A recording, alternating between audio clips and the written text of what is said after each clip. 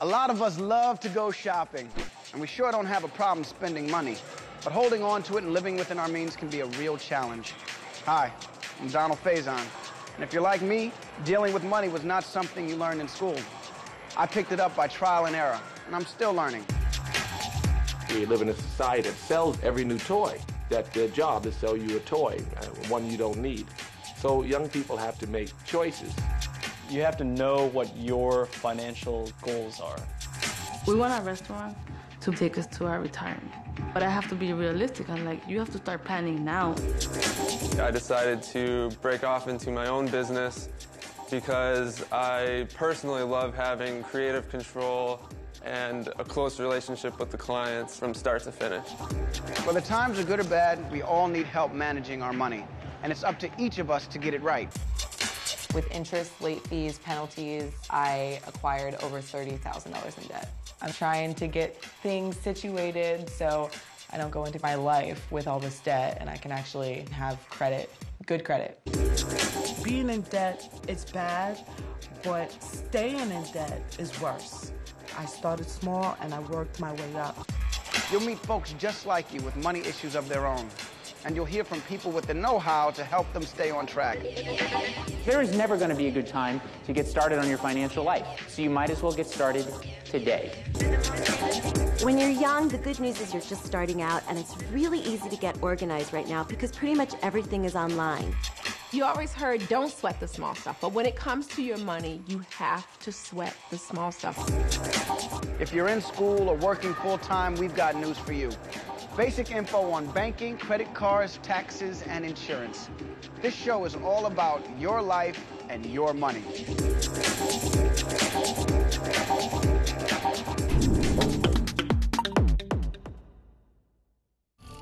Funding for Your Life, Your Money has been provided by a grant from the HSBC in the Community USA Foundation. When I got my first big movie role, I took that paycheck and bought myself a shiny new Jeep. Man, I love that car. But by the time the third payment came due, I was out of money and had to hustle to try and hold on to it. The fact is, most of us are carrying debt, and lots of it. It's no wonder we have money problems.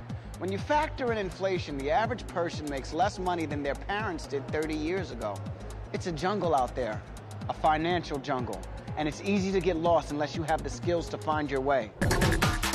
I've grown up with a family that's always been in debt and always had trouble with finances and always worried about money. I've kind of turned away from that and just tried not to think about it. In high school, I remembered a couple of speakers about, managing your credit and your money and, looking for a job and all that. But it didn't really have a great impact just because it was at one time. My mom was a single parent, so when she did get money in, tended to spend it right away.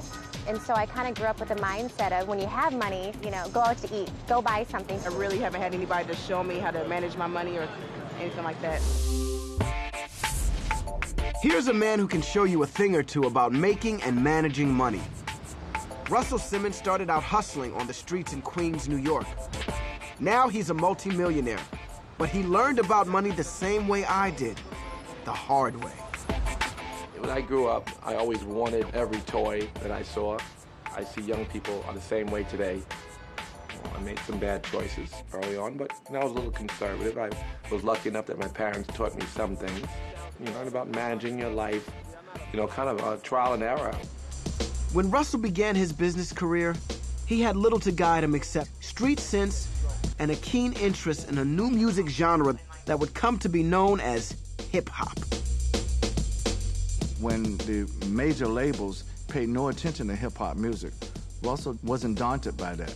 He sold records out of the trunk of a car, literally. In 1984, Russell and a partner launched the first hip-hop record label, Def Jam. He went on to manage some of hip-hop's greatest stars, but he didn't stop there.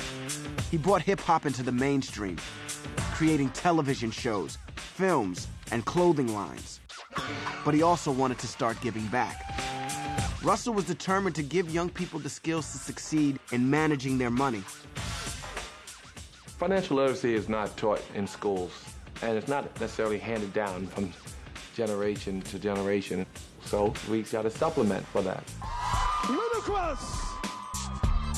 Russell co-founded the Hip Hop Summit Action Network, which puts on the Get Your Money Right seminar on personal finance. It brings together stars of the hip-hop world, music industry execs, and financial experts to help young folks learn that managing their money is an essential life skill. One of my financial mistakes is being wild with the money. Save your money, live within your means. He's known as the godfather of hip-hop, Russell Simmons! If you're here, you've already taken the first step. You know, you're taking stock in yourself, taking responsibility for yourself. Today's summit will be the 78th summit that we've had in 8 years. When we first started the Hip Hop Summit, we found out we had underestimated the readiness, the thirst and hunger of young people for this material. The good news for people who are starting out is that it actually isn't all that complicated to get your finances in order. You know, I just started. This is all about getting you on the right path now before you make all the mistakes that your parents made or their peers made. I grew up with a rusted spoon in my mouth. I was poor. I'm the first generation of money in my family. I started with hard work. I started with getting my mind right. I got signed to Noontime Music when I was 19 and got my first $40,000. The only smart thing I did with that $40,000, I went to bank on my bank account. The most important thing is discipline. You have to know the difference between needs and wants. The Louis Vuitton, the Gucci product, and that's not really what it's about. Life is about being able to create a foundation for yourself. On my journey, trying to become Young Jock, it dawned on me that because I didn't have, I had no choice but to budget. Financial literacy and financial responsibility is not something you should take lightly. It may not only save your life, it will help you live a better quality of life. Hang around people who know more than you and get in groups of people who are like-minded so that you guys can elevate together. You come here now for inspiration. You see that the artists have taken these steps. You see that you have experts here to teach you. And you find out it's easy. This information can't get lost. It's everywhere. You know, no matter how rich you are, you need to be able to afford your lifestyle. So that's something we have to teach young people. Yes. The summit has given many people their first steps. They come out empowered, connected, feeling like they can get their financial situation in order, get their house right or their money right. You too can get your money right. But those first steps are up to you. It seems like a lot to deal with, but you're about to meet some folks who are doing it and profiting from the power it gives them. When I moved out to LA, I was really on my own for the first time. My mom wasn't around to help me out. I was running from one audition to the next doing commercials to pay the rent. When you're really into the daily grind, it can be hard to keep up with your finances. The trick is, make your money work for you, not the other way around. Min Lewin has a job at an engineering firm in Chicago. He's on his own for the first time and managing his own money. And it's up to him to make sure his salary covers all his expenses. I've been working for 3 months. First paycheck came about a week into it. I was like, wow, this is nice. I graduated college and I wanted something to reward myself, so I got a 46-inch LCD. It was about $2,000. My mom was definitely worried, why are you spending so much money already? Once I turned it on, you know, had the Cubs game on, my dad was like, yeah, this is pretty cool. I don't need like new everything, although I have a nice new TV. One of the best things to think about when you're young, when you're right out of college or still in college, is that you want to be deliberate about your spending. You want to be deliberate about your saving. I have no problem with people spending what they make. When you have your first job, you want to reward yourself. The problem comes is when you're spending money that you don't have. Both Min and his girlfriend Teresa are on tight budgets, so they need to make every dollar count. Anytime you go shopping to do anything, I mean, even to buy a pack of gum, you should ask yourself, is this a need or is this a want? When I go shopping, by the time I get to the counter, I have asked myself this question from every item. About 50% of my cart I have put back. I mean, the tellers hate me, but it really does help keep you in check. I didn't have any furniture when I came in. I got a futon. It works as a couch and a bed, which is kind of nice. A couple tables, shelves, things on sale.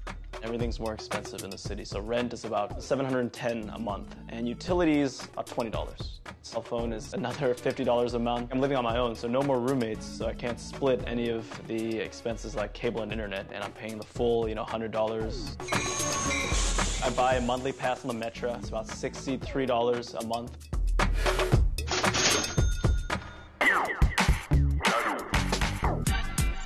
So how can you figure out how much money is coming in and how much is going out?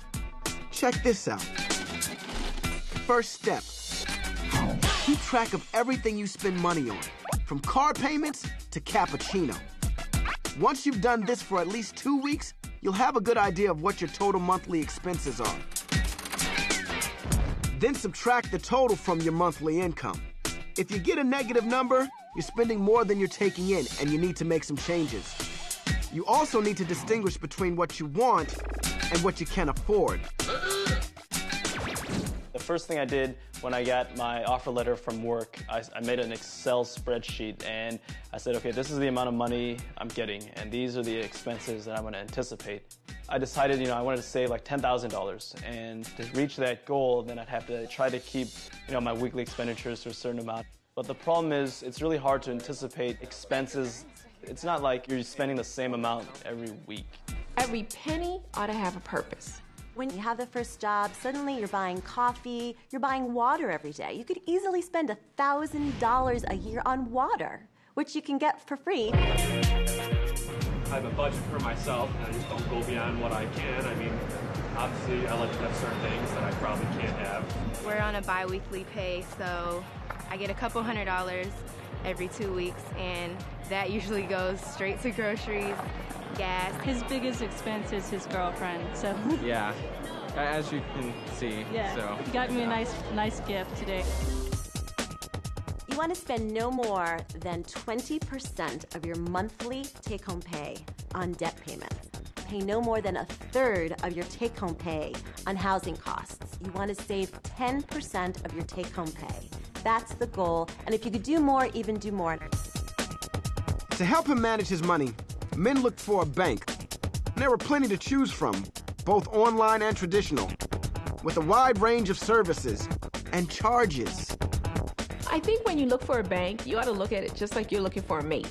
You have to look at your banking habits and choose an institution that meets the things that are important to you, just like when you go out on a date. What I was looking for was interest rates and maybe any kind of benefits or bonuses. The first goal was to pay off the student loans. And to do that, I wanted to take my paycheck and put it into an account where I was getting a good interest rate. I found some online banks and found a pretty good savings account, checking account that are tied together. It's very important for people to realize a bank account is a good place to start your financial life. You want to find a bank that doesn't charge you in order to keep a checking account there with a low minimum. I'm old-fashioned. I don't want to deposit my money, my cash, into a machine. I want to hand it to someone and get her name, so if it doesn't enter my account, I can come back and say, Gladys, you didn't deposit my money. The thing with the online bank is you can't really write paper checks. You could send checks to people, but to write a check quickly, that option wasn't available. There's a bank really close to my house here, so now I have a checking account with this bank and a credit card, and the combination of the two gives me more rewards. You probably want to find a bank that has a lot of ATMs in your neighborhood, either where you work or where you live. And that's because banks often charge you, on average, almost $2 to use another bank's ATM every time you get money. I would say you should want to use your ATM, say, once a week, because you don't want to go to the ATM every day, take out $20 here, $40 there. You can really lose track of your money so quickly. Most checking accounts come with an ATM card or a debit card that allows you to access the cash you deposit into your account. Like a credit card, you can use a debit card to make purchases, but you're not borrowing money from a bank or a credit card company. You're just withdrawing it from your own bank account. But be careful not to spend more money than you have in your account. If you do, it's like bouncing a check, and the bank is likely to charge you a big overdraft fee. The biggest thing that trips young people up with banks is the fees. There are fees for having too low of a balance. There's fees for using too many checks. So that's what you want to look for, an institution that is going to charge you the least amount of money to have a relationship. If you're like a lot of people these days, you probably do some of your banking online. You can have your paycheck deposited directly into your account, saving you the trouble of going to the bank and giving you access to your money a lot sooner. You may also be able to have regular monthly bills, like phone or cable, automatically deducted from your checking account. That way, you never miss a payment. Even if you've got the best bank in the world, it's still going to be up to you to manage your money wisely. I think the most important thing is you have to know what your financial goals are. I had a goal of how much I wanted to save. I'll probably have about maybe $700 to $1,000 saved per month. Priorities lead to prosperity. If you put your priorities first, then you will prosper.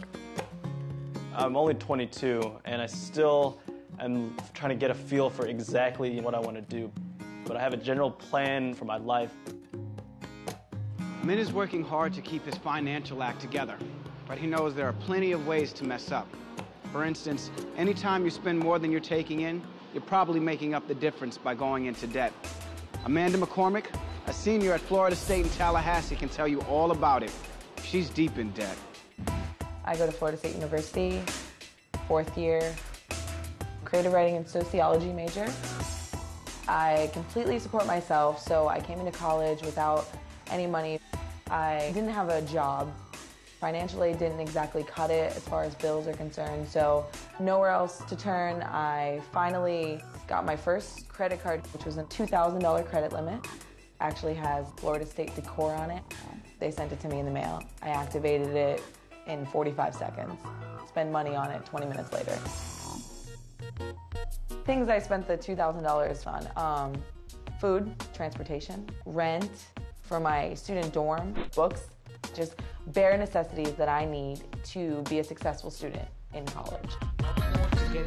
At this point, I was using the credit to help me survive. Over about 6 months, between 5 cards, I spent less than $4,000. With interest, late fees, penalties, I acquired over $30,000 in debt. I had maybe $5,000 in debt. That's it. That's not bad, right? That's good. Oh God, no one's gonna want to marry me after this. I have a lot of debt. It's about $5,000. Debt that you're racking up on your cards, it's only gaining interest, and it's just going to put even more stress and anxiety in your life.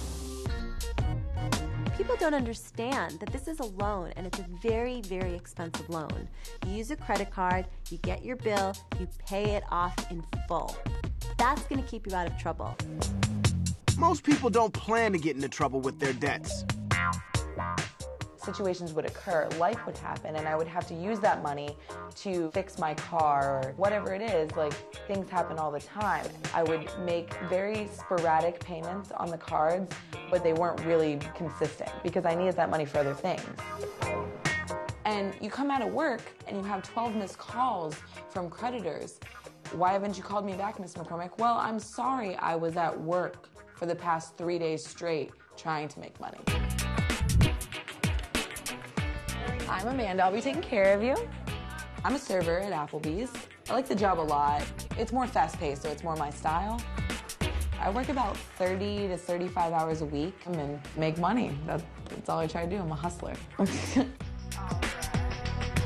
This is pretty much my only source of income besides grants and scholarships that I've gotten through school. Amanda's situation is not that unusual. Most young people use credit cards, so it's important to pick the right one. When you're comparing credit card offers, you want to get the lowest interest rate possible, and you don't want to pay annual fees. But when you get a card, you might find yourself slapped with all kinds of fees that you never expected.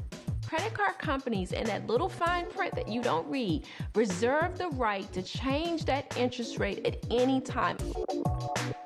Given the pitfalls of credit cards, it's no surprise that some experts advise young people to avoid using them altogether. There was a study out of MIT that showed that when you use credit, you tend to spend anywhere from 30% to 100% more than if you use cash.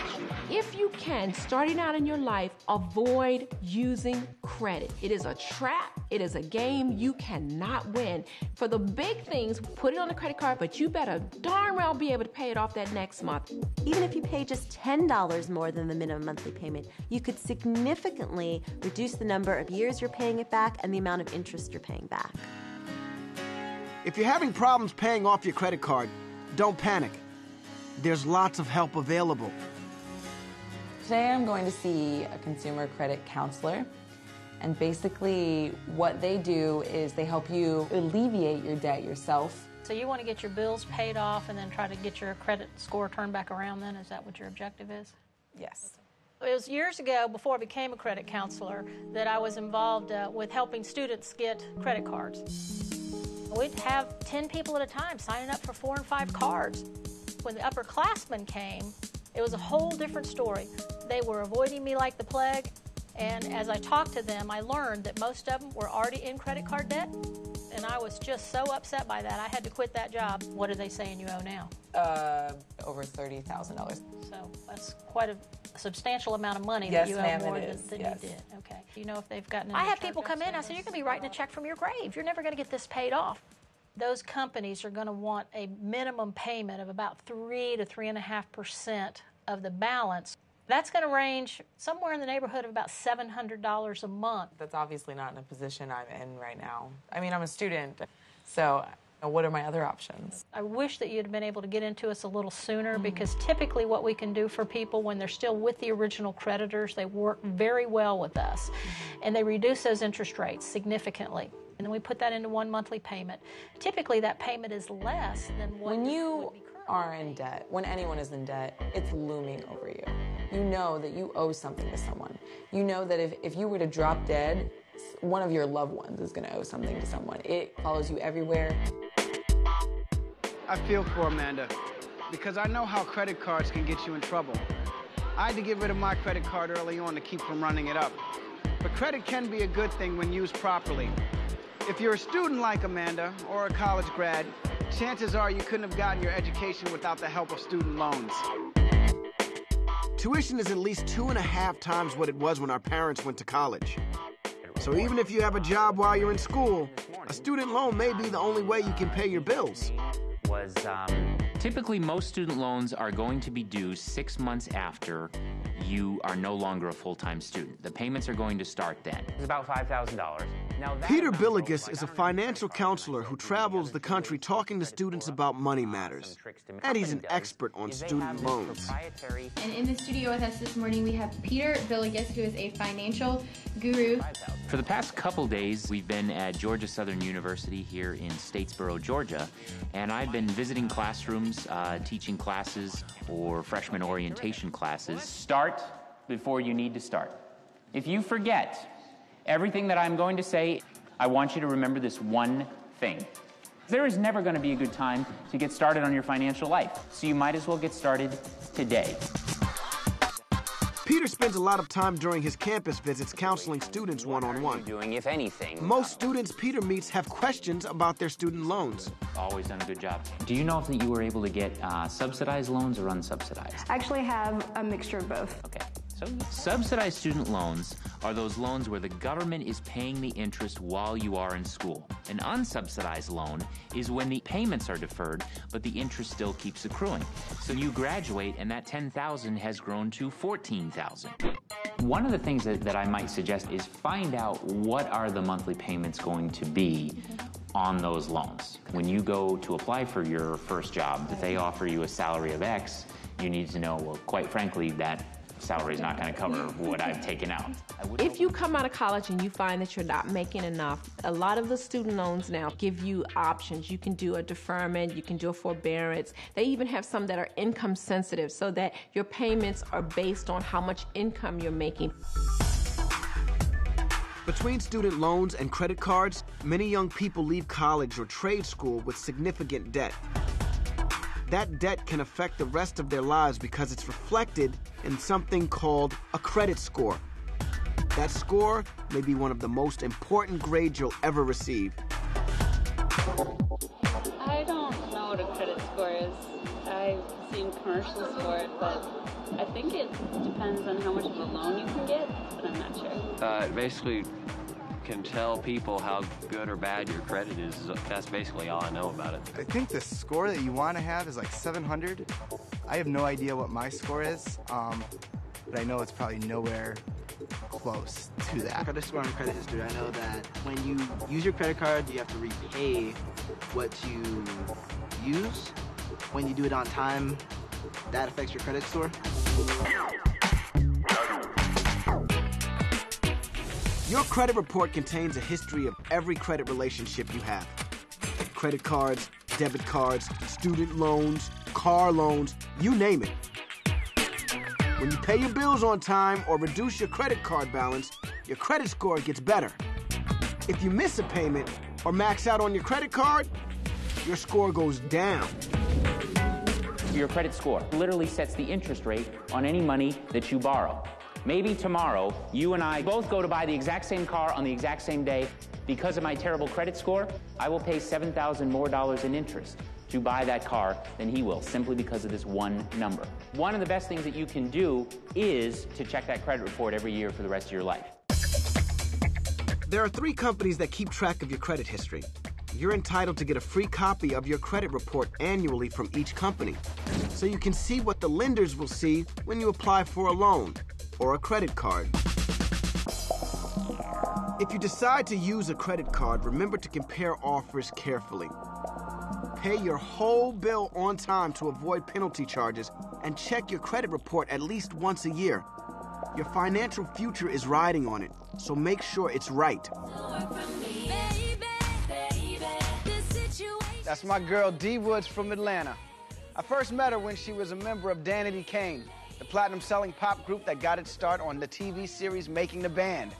Now she's trying to make it on her own. She's already gained fame, but she's still working on her fortune.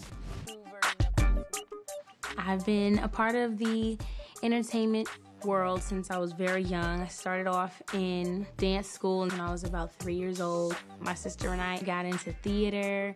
I got into recording music. I didn't even think about really getting paid from it. It was just what I wanted to do forever. Danity Kane was formed on a reality show contest. Thousands of girls tried out, and I was one of the 5 girls that were chosen. Our debut album debuted at #1 on the Billboard charts, which was totally unexpected by some, but it was what I meant to do from the very beginning. It takes a lot of money to support a pop group, especially being females, because there's the glam squad, there's the wardrobe. So it gets really expensive, and the record label either has to pay for it or we pay for it out of our pockets. I save just to be able to conduct business. So there's a lot of things I have to pay for myself. Before joining Danity Kane, Dee was trying to make it on her own in New York City, but she was having trouble making ends meet. So I decided to move back home to Atlanta. I was like, but then who wants to live at home? My mother's gonna be in my face, she's on my business. But sometimes you just have to make that sacrifice. It was a really good decision because it took a lot of pressure off of me. It was definitely good for me to save because I was able to get the car that I really wanted. I call her Myrna the Mercedes. Once I did start making money, me and my mother decided to refinance the home, and so I'm paying part of the mortgage, so it's like I have equity in this house as well. By joining forces with her mom, Dee was able to begin saving. My mother definitely sat me down when I got my first big check, and she said, look, take this and put it over here. Forget that you even had it. And it definitely came in handy because it was a big dry spell, and it was scary. Today she has 3 different bank accounts, which keeps her organized and makes it easier for her to budget and save. First, I have a checking account, and I have a savings account attached to that checking account. But then I have another savings account, and that's at a credit union. Then I have a CD, which I can't touch, and that gains more interest. cute. A CD, or certificate of deposit, is like a savings account, except that you promise that you'll keep your money in there for a set, longer period amount of time, maybe a year or even as long as 5 years. And you get usually a higher rate on a 1-year CD than you would get from a bank savings account. I guess the concern is just how to, number one, get the money before you can save it. Being in the entertainment industry, it's not a secured income. Sometimes you'll make a lot of money in the month of November, and you won't make any money until February. 5, 6, 7, with your 1, 2. That's the beautiful thing about how I was trained, because my instructors always instilled in me to be a well-rounded artist. So I go from being a recording artist to being a choreographer to being an actress to being a writer, always thinking of ways to keep working. I am taking over the world. In tough economic times, people really need to have a set savings cushion for themselves of money. And the key is to save 3 months' worth of living expenses in that fund. While it may take you a while to build that fund, remember that your savings will be earning you money. The bank pays you interest for the use of your money while it's deposited. The interest rate may be just 2 or 3% a year, but if you just stashed it at home, you'd actually be losing money, since the cost of everything is going up, and your money wouldn't be growing.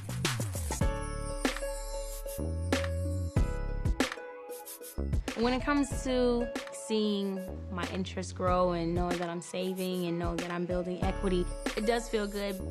You know, you see those stories about people who were on top of the world at one point, and then it's like, where are they now? They're broke or they died in debt. I definitely don't want to be one of those stories, so I'm just going to keep saving. Dee's got her act together, but a lot of us have a hard time thinking long-term when we're young. I like to go out, so I spend most of my money, and I don't really save anything. I definitely put a lot of money away for any type of emergencies, especially within a savings account. My mom still's like, you want to spend that paycheck on coffee, or do you want to save it for later? So I usually choose the coffee, though. I'm not saving any money right now. I'm living basically paycheck to paycheck. Those who do start saving early are putting time on their side. My name is Maria Luisa Cortez, and I'm currently a co-owner of a Mexican restaurant called El Maguey La Tuna. It's a family-run restaurant. We've existed since 1992. Maria worked in the corporate world, but was drawn back to the family business, where she put all her skills to work. This is a tradition that we do every morning, like our first customer. We go like this. Today we have a first sale, and they paid us with 100. Pretty good. The mission of the restaurant is to be the #1 Mexican restaurant here in the Lower East Side. It's very rare for someone my age to know these traditional dishes. The mole sauces, that's what we have to offer to the Lower East Side and to New York City. My mom does the moles the traditional way. No usamos botes, no usamos qué. Nosotros compramos los chiles secos. Our chiles, we do not use canned or preservative. We grind them, we roast them. We have certain machinery from back in the day. Se llama molino. Called molino. Vamos a tener un metate, dile una piedra. We want our restaurant to take us to our retirement. When you're working with people that want to retire, you start thinking like what they did right and what they did wrong. My mom just showed me what she's going to be getting for Social Security, and honestly, it's very little. I'm not going to depend on Social Security. I want to be in a better situation. When considering retirement, it can pay to talk to an expert. Maria sat down with a financial advisor to discuss her options and learn more about saving for her future. So I'm not only thinking about myself, I got to also think about my mom and my dad, thinking about how they're going to retire from this business. Understood. There are two approaches. One approach is to open up a retirement plan through your business. Alternatively, you can establish an IRA account. An individual retirement account, or IRA, is a private savings plan set up with a bank, broker, or other financial institution. Like all other retirement plans, IRAs allow individuals to set aside money each year that will earn interest tax-free. When money is able to grow without you having to pay tax on it, it grows even faster. My first day on my job, I went to my benefits office and I set up so that automatically a certain percentage was taken out of my paycheck before I saw it, every single paycheck. Another great way to save, if you work for a company that offers one, is a retirement plan that may be called a 401k. If your job offers one, you should absolutely take advantage of it. For every dollar you contribute to it, your company may match it in full or in part. Think there's no such thing as free money? Wrong. This is it. You should start saving for retirement the day you get your first job. If they have a retirement plan, join it that day you start. When you start in your 20s and start to save long term, even starting at 23 can make a huge difference between starting at 33. You can end up with tens of thousands of dollars more just by starting early. All of these investment options feature a little bit of magic called compound interest. Here's how it works. Let's say when you're 23, you start saving $50 a month in a tax-shielded account that earns 7% interest. As interest gets added to the account each month, your money grows. So the next time around, you're getting 7% of a little more money. Interest on your interest. By the time you're 65, compound interest will turn your monthly investment of $50 into $154,000. But start saving early. If you waited until you were 33 to start, you'd only end up with about $72,000. Maria has a lot to consider as she helps her parents prepare for retirement and plans her own. I would like to retire at 55. I would like to live in Mexico. I want to go back and forth to New York because I want to see my family. I see myself relaxed in my summer home in Mexico. I didn't get serious about saving for retirement until I turned 30. But I wish I had started sooner, not just for myself, but for my kids. Kids give you something to think about besides yourself. But how can you provide for them if you get sick or aren't able to work? You gotta have insurance, whether you're a parent or not. You're about to meet a woman who's been through life's ups and downs. She's a single mom with 2 kids and a good job, but she's seen the other side of life. So now she's ready for whatever comes her way. Meet Rochelle James from my hometown, New York City. We're at the South Ferry train station, which is underneath Staten Island Ferry. What we're doing is building a whole brand new station.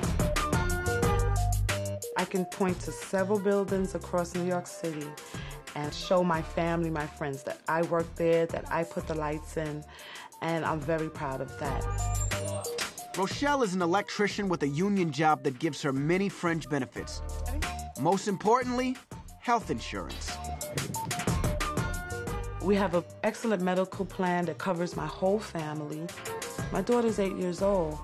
Thank God she's healthy, but, suppose she had asthma, or suppose she had some kind of ailment that would have needed special care. Our union provides excellent health care, so I wouldn't have to worry about it.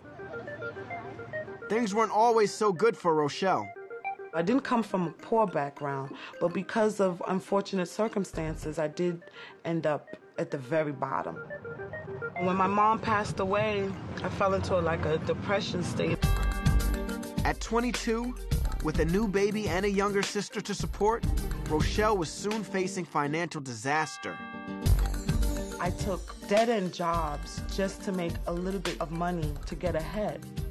So it was very frustrating, and it seemed like there was no hope, but I kept pushing. Rochelle not only needed a higher-paying job, but one with good benefits. She found out about an innovative program called Non-Traditional Employment for Women, or NEW, which trains women to compete for skilled jobs in construction and other blue-collar trades. After successfully completing the program, she's now a journeyman electrician. I am on my way to security. I won't say that I'm fully secure yet. I hope to stay with this company. They're making it happen and build this wonderful relationship and make a lot of money.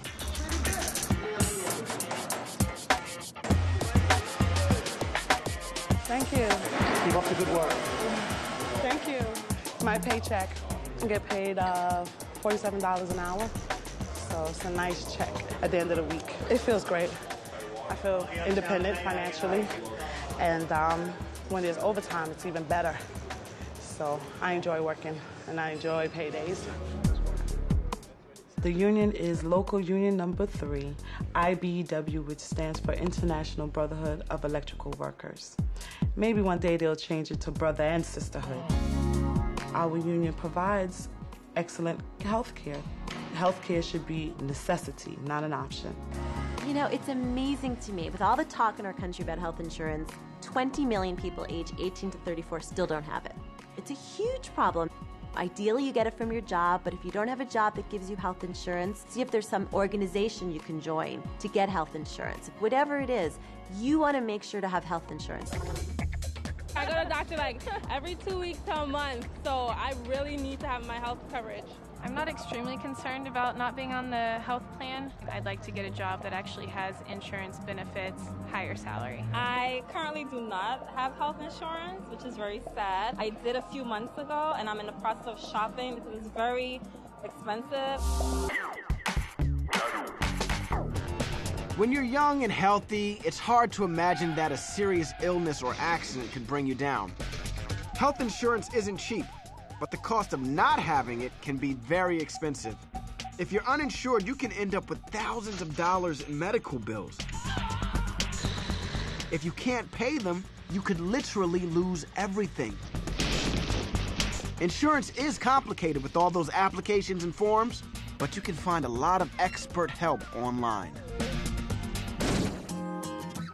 If you have dependents, like Rochelle, you also need protection if something should happen to you. Life insurance is very important. My children are going to be depending on my same income if I die. I have $350,000 worth of insurance. It's still a little low, but I figured as time goes on and the more money that I make, I can increase my insurance. So if anything happens to me now in 20 years, my children will be fine. Because I'll get on the internet and say if I... Rochelle is intent on helping other women become economically self-sufficient. So she serves as a mentor in a financial literacy class sponsored by Financial Women's Association of New York that she went through just a few years ago. Most of the women in this class are union employees. They will get their health insurance that way. They have come to be trained. So that will be looking at their cash flow, looking at their goal list, and figuring out how we can get them the help that they need. Let's give some examples of what needs might be. I'll say the first one could be food, medical, shelter. Let's go to our wants. Jewelry, car, eating out. And then we have to decide, what are we going to sacrifice in order to get our wants? The biggest reason people go bankrupt is because they had a health emergency and the bills are so overwhelming that there's no way they could possibly pay them. The fact is we all need to have health insurance because you cannot just go from emergency to emergency and expect to get anywhere. Thank you all for being here tonight. But of course, there's a lot more to insurance than just medical coverage and life insurance. Renter's insurance is the only thing that I don't have that I'm really considering, because I've taken my hard-earned money and bought certain things for myself, certain toys, and if something happens to it, how am I going to replace it? That's thousands of dollars down the drain. It does make sense to get renter's insurance because it covers you for any damage that happens, and the truth is it's not that expensive. Rochelle has turned her life around, and now she is serving as an inspiration to others. Her photo will be seen in New York City subways, encouraging other women to get the training they need to compete for skilled jobs. I realize now how it is out here, how hard it is to make a living and take care of a family. So whatever you have to do, get up. If you have to go and sell shoelaces just to make some money for that day to eat, do what you have to do. Don't sit around and feeling sorry for yourself. That's the one thing I didn't do. I didn't sit around and I didn't beg. I went out and I worked every day until I got to this point. It's a lot easier to plan your finances when you're getting a regular paycheck. But a lot of people choose the freelance life, or they run their own businesses. And the internet has made it a lot easier to do this. But being your own boss brings with it a lot of financial responsibilities. That's what Tim Bouchard of Buffalo's finding out. Coming out of school, I got the normal professional office job. I was hired by a web design firm to take on design work and help complete the projects. After picking up tricks of the trade, I decided to break off into my own business because I personally love having creative control and a close relationship with the clients from start to finish. I set up my office in the sunroom of my apartment. My company's name is Sharpcut Media. It offers web design and consulting services to a lot of small business clients. The Office Furniture Center is the most trafficked, followed up by BGI Interiors. Everything should be, in my eyes, colorful and stand out vibrant, but not gaudy and obnoxious. Right now I'm in a building process, building my clientele, building my relationships with local businessmen, and as those progress, my prices can progress. No problem, you know where to find me. While Tim enjoys the freedom of being his own boss and the potential for a good income, he's found that getting new business is a job all in itself. One of the downsides to being self-employed are that workflow is not always consistent. I spend about 20% of my week searching out new jobs. Many of Tim's job leads come from friends and colleagues, and he is often able to return the favor by partnering with them on projects. Questions, but see them. What I do is marketing design, illustration, brochures, small businesses who need logos, whatever business comes my way pretty much. I mean, is there a limit on how many design concepts that I can actually post? No, there? I can keep going all the way down. To have someone else to collaborate with, like Mike, is a great resource to have, and it offers the clients more options as well. Another thing to consider when running your own business is how much it will cost to operate on a day-to-day basis. You can't make money without spending money. So a lot of the things like copy paper, pens cost you money, and you have to take that into consideration. Some of the more costly things of running a business are making sure that you have the latest technologies and the latest programs. You do get some tax breaks, like deductions for equipment, mileage, basic necessities that you need to perform your business tasks on a daily basis. While you can claim tax deductions for your business expenses, you also have to keep careful records for the IRS.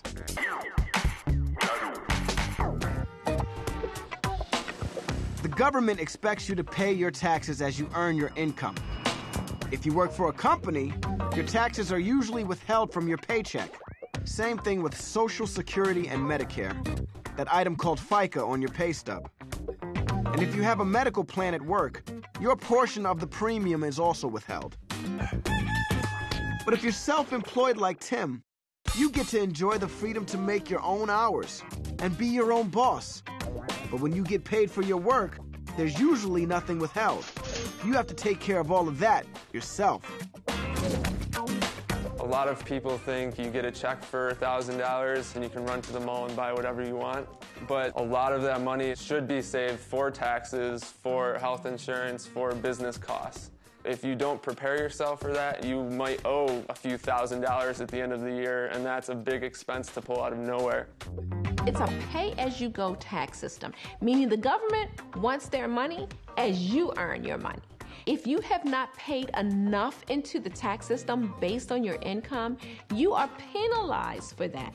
The IRS does not play. They will come after you, and the penalties for not paying are stiff. I have a 30% rule. I at least make sure I take 30 to 35% and save that specifically for taxes. I'd take anywhere from 15 to 20% to save towards business expenses and health insurance. While Rochelle James gets health insurance from her job, If you're self-employed like Tim, you have to do it yourself. If you're on your own, if you don't have employer-provided health insurance, one thing you can do for yourself is buy some kind of policy that takes care of you in a catastrophe. So you're stuck with the first $1,000 in bills or the first $5,000 in bills. Those won't ruin you, probably. If you don't have a job that gives you benefits, see if there's some organization you can join. If you're an actor, maybe an actors organization, or a writer, a writers guild. Tim joined the Buffalo Niagara Partnership, a kind of regional chamber of commerce that helps out companies and self-employed folks like him with things like health insurance and more. What health insurance plan, back to that? The Community Blue. Okay. I have a low enough deductible that it's pretty much perfect for what I'm doing. Have you heard about the higher deductible health savings account plans? No. What that does is it lowers your premium by the amount generally of a higher deductible. Small employers, freelancers are a big part of our membership because we offer them great options in their health care, for instance. We offer them great opportunities to network with other companies, to connect with job opportunities, them to learn about doing business. Most self-employed people can use regular, solid financial advice. Tim is lucky because he gets personal assistance from his dad. At the end of the year, we're going to take a look at... Donald Bouchard is a financial planner. We saw how much you're saving for your health and your dental. Right. We paid your estimated taxes. But really, you should be saving 10% of your income for retirement. I'm 19 years old. I haven't thought about retirement yet. I have the 401k there, which invests in various stocks, and I also have my own personal savings account. In terms of retirement now, I'm putting money to the side, every check, no matter if it's $20 or $15, I'm just making sure I'm putting something into my savings. You know what? I haven't really thought about retiring. I'm 22 years old. It's something that should be on people's minds. If you work for someone, they have a pension and a 401k plan. But when you're self-employed, you have to produce your own pension. No one's giving it to you. He's right. No one is giving it to you when you're in business for yourself. But if you're itching to do your own thing, research your options carefully. Give it a try. For anyone that's thinking about freelancing, the number one thing is, will you be able to support yourself? If you don't have an idea of what your business plan is, you have nothing to build on. You need the cornerstone. From there, you can build the rest of the business and hit the ground running. Whether you're self-employed or you're working for somebody else, everybody could take a page from Tim's book. We all need to get a good handle on our finances before it's too late. Remember that car of mine I told you about? Well, I got my money right just in time to keep the bank from taking it back. I kept it for years, and I ran that bad boy into the ground. I learned from my mistakes, and you can too. Even better, get good advice when you're starting out. Just be real with yourself. Don't think that you have to live like people in the videos or on television or even the people next door to you. Someone's got a new iPhone or a nice new laptop. When you see them, you're like, well, why can't I have that? That's really cool. I want that. Sometimes, you got to look at your own situation and say, well, maybe, if I save up a little bit, work a little harder, then I can have that a little later. You should ask yourself, is this a need or is this a want? And then weigh it against your financial future. Those supposed needs have led us deeper into debt than any generation before us. It's time for us to take control of our financial life and live within our means. No matter how rich you are, you need to be able to afford your lifestyle. Don't spend any money that you do not have. You never know what's going to happen. You could get fired from your job tomorrow, and what are you going to do? You're going to be in debt. That's what's going to happen. The last thing you want is a big pile of credit card debt weighing you down when you're just starting off in life. So it's best to save for things before you buy them, but I've got no problem with buying them once you've saved. Making a habit of saving is one of the most important things we can do. Thank you. Not only for the good times, but for the times when we're out of work or sick Dad, or finally ready to retire. You can't just spend your money and hope, gee, at the end of the month, maybe I'll have something left over to save. The truth is, saving small amounts every day, every week, every month can really add up, and it's very empowering. Saving is the most important thing to do. It's hard to save because you think you need to live check to check. Number one, stay away from credit cards. Definitely leave the credit card at home. You have to do your needs first. your wants second, and that's the way life goes. Never try to live above your means. You don't have to have all these really nice things to be happy. Spend your money wisely, I guess, would be the best advice I could give. We're going to have times of plenty and times of famine. And your role now is to set yourself up that you can ride no matter what happens. If you get on the right path now, I tell you, at the end of that road, you'll be so prosperous.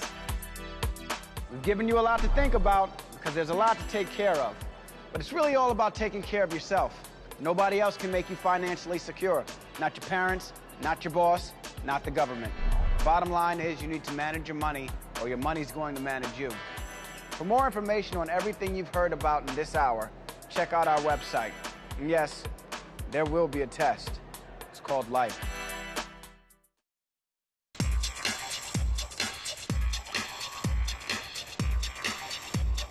I owe money, lots of money. Most of the time, I'm learning from my daughter. She's more frugal than me. She's only 11. Just because you have a credit card does not mean you have money.